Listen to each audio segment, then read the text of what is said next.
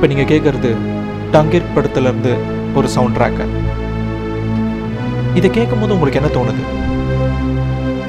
Music மேலே போய்கிட்டே இருக்கா? அப்படியா? நிஜமாவா அப்படி கேட்குது? ஆனால் அது ஒரு பொய். நீங்கள் கேட்டுக்கிட்டு இருக்கிறது ஒரு ஷெப்பர்ட் டோனை.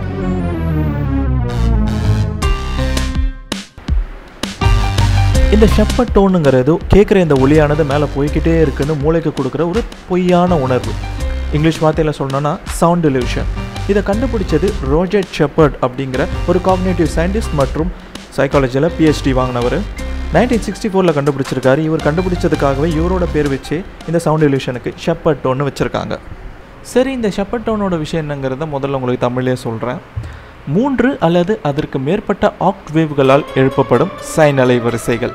இதில் 2 அல்லது அதற்கு மேற்பட்ட ஆக்ட்வேவ்களின் ஸ்ருதிகள் மேலும் கீழும் ஏறி இறங்கும்படி செய்வதால் இந்த ஷெப்பர்ட் டோன் என்னும் ஒளிமாயை தோன்றுகிறது. இதை கேட்ட உடனே ஒரு சில பேருக்கு கேள்வி வரும், இந்த ஆக்டேவ்ன்றீங்களே அப்படின்னா என்ன? இப்போ நம்ம பார்த்துக்கிட்டு இருக்குது பியானோவில் இருக்க ஒரு பகுதி. இதில் 14 வெள்ளை கீயும் 10 கருப்பு கீயும் இருக்குது. இப்போ இதையே நான் 2 பகுதியாக பிரிக்கிறேன்.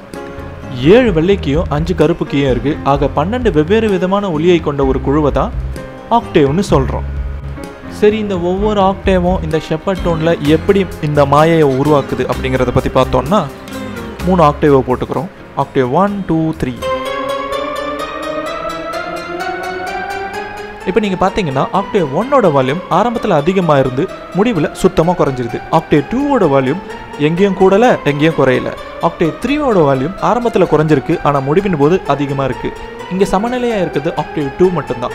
இந்த ஆக்டேவ் 2ஓட ஸ்ருதியை தான் நம்ம தொடர்ந்து கேட்டுக்கிட்டு இருப்போம். மற்றபடி இந்த ஆக்டேவ் 1 மற்றும் 3ஓட ஸ்ருதிகள் ஏறி இறங்குறதால தான் நம்மளுக்கு இந்த ஷெப்பர்ட் டோனுங்கிற ஒரு ஆடியோ ரிலேஷன் கேட்குது. ஸ்ருதியை தான் இங்கிலீஷில் பிட்ச் அப்படின்னு சொல்கிறோம்.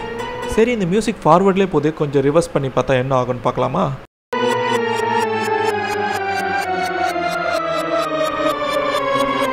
ஒன்றும் இல்லை, அதே விஷயந்தான் ரிவர்ஸில் நடக்குது. நமக்கு ஃபார்வர்டில் இந்த ஷெப்பர்ட் டோன் மேலே போகிற மாதிரி ஒரு உணர்வை தரும், ரிவர்ஸில் கேட்கும்போது கீழே வர மாதிரி ஒரு உணர்வை தரும். இதுதான் இந்த ஷெப்பர்ட் டோனோட இன்னொரு மாயை. ரொம்ப ஆச்சரியமூட்டுற இந்த ஷெப்பர்ட் டோனை எந்தெந்த படத்துலலாம் பயன்படுத்தியிருக்காங்கன்னா, நான் ஏற்கனவே சொன்ன மாதிரி டங்கிர்க் படத்தில் சூப்பர் மெரைன் அப்படின்ற ஒரு சவுண்ட் ட்ராக்கில் பயன்படுத்தியிருக்காங்க. படத்தோட அந்த விறுவிறுப்பான ஒரு உச்சகட்டத்தில் இந்த மியூசிக்கை நீங்கள் கண்டிப்பாக கேட்கலாம். அடுத்து எந்த படத்துலன்னு பார்த்தீங்கன்னா, அதே நோலனோட பேட்மேன் தி டார்க் நைட் படத்தில் யூஸ் பண்ணியிருக்காங்க.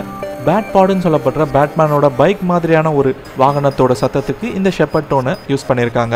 இந்த படத்தில் வர ஒரு முக்கியமான ஒரு சண்டை காட்சியில் பேட்மேன் வேகமாக ஊட்டிக்கிட்டு போகும்போது கண்டிப்பாக இந்த சத்தத்தை நீங்கள் கேட்க முடியும், உணர முடியும். அடுத்ததாக குழந்தை பருவத்துக்கு போகிறோம். எல்லாருக்கும் தெரிஞ்ச சூப்பர் மேரியோ 64 அப்படிங்கிற ஒரு கேமில் எண்ட்லெஸ் ஸ்டேர் கேஸ்ன்னு ஒரு லெவல் வருது. இந்த லெவலில் சூப்பர் மேரியோ ஒரு படிக்கட்டில் மேலே போய்கிட்டே இருப்பார். அந்த படிக்கட்டு முடியவே முடியாது. அந்த ஒரு லெவலோட மியூசிக்கு ஷெப்பர்ட் டோனை பயன்படுத்தியிருக்காங்க. ஸோ ஷெப்பர்ட் டோனோட தகவலை இதோட நான் முடிச்சுக்கிறேன்.